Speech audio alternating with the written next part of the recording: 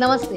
मैं आई हूँ गोवा में श्रीपाद श्रीवल्लभ के मंदिर में। इतना सुंदर ये मंदिर है और आजू बाजू का परिसर भी इतना अच्छा है। बहुत सारे पेड़ हैं यहाँ पर और मंदिर में जाने के बाद इतना अच्छा लगता है,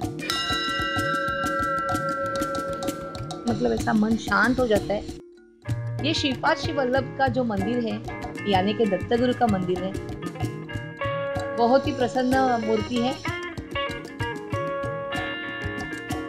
अभी उनकी पूजा चल रही है।